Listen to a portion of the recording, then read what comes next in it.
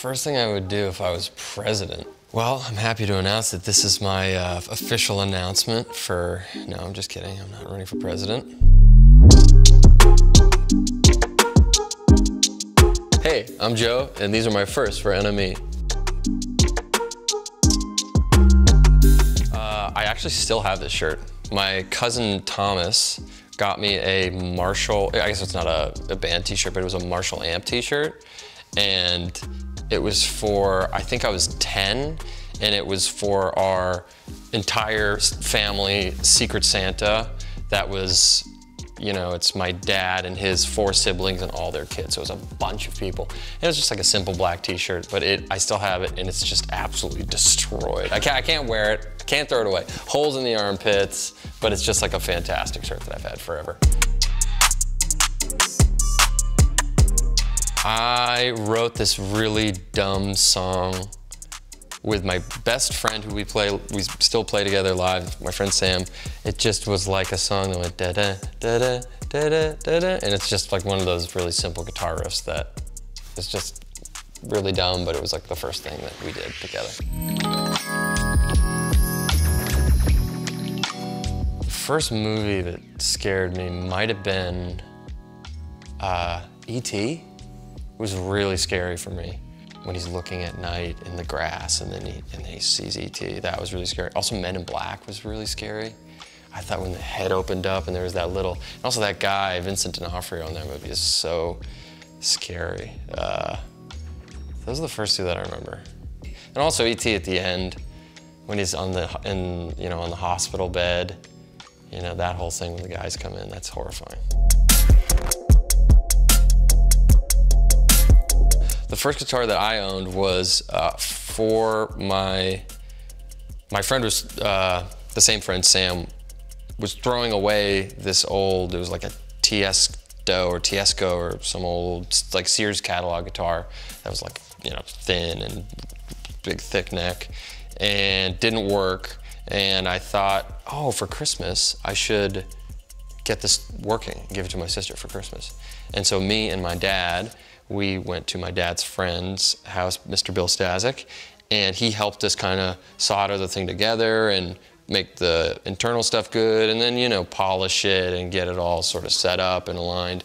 And as we were doing this, it was kind of hidden under my bed, and I would kind of take it out and sort of in the middle of the night kind of be like, oh, this is so fun, and then put it away. And then when I finally did give it to my sister, she was like, oh my gosh, that's amazing, and never really played it. So then I kind of played it, and it became my guitar. Probably meeting Winona Ryder. She was at the table read for the first season of Stranger Things. Didn't say a word to her, saw her, was like, that's Winona Ryder. My family loved Little Women as a kid. I have a bunch of sisters, so that was a big household movie. And then one day I was in the trailer, and she came in. I saw her, she said, oh, hi. She said, oh, you must play my son. Because she thought I was playing a different role, and I said, oh, no. I'm Steve, as like I play Steve. And she says, oh, nice to meet you, Steve, like she thought my name was Steve. And then I said, oh, no, I'm Joe. And then at the same time, she got whisked away, and then I didn't see her until the premiere, so she had no idea who I was. But then finally at the premiere of the show, she was like, oh, you know, great job, and it was great to meet her. First time I Googled myself, shamelessly, yeah, I've Googled myself. It's probably like after, you know, the first season came out and was like so excited to, you know, see how the show did, and was hoping maybe that they said like, yeah, you did a good job. The first album I bought was a 5-song compilation of how the West was won, I think. It wasn't like the full thing, and it wasn't really technically for sale, but I bought it at this place called Albums in my hometown. I bought that, and then Stiff Upper Lip, that AC/DC album, that random AC/DC album.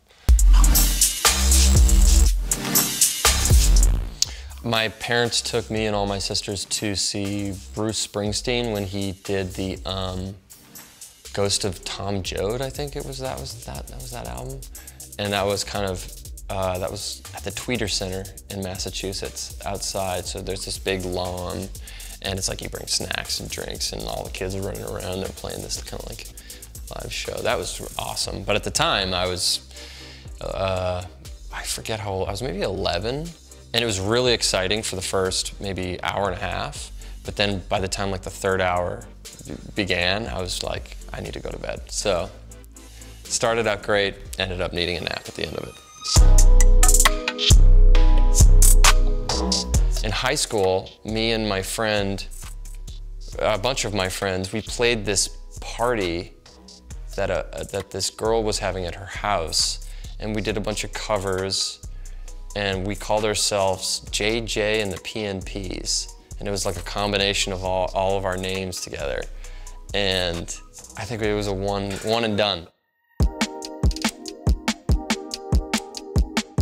The first thing I would do if I was president, well, I'm happy to announce that this is my official announcement for, no, I'm just kidding, I'm not running for president.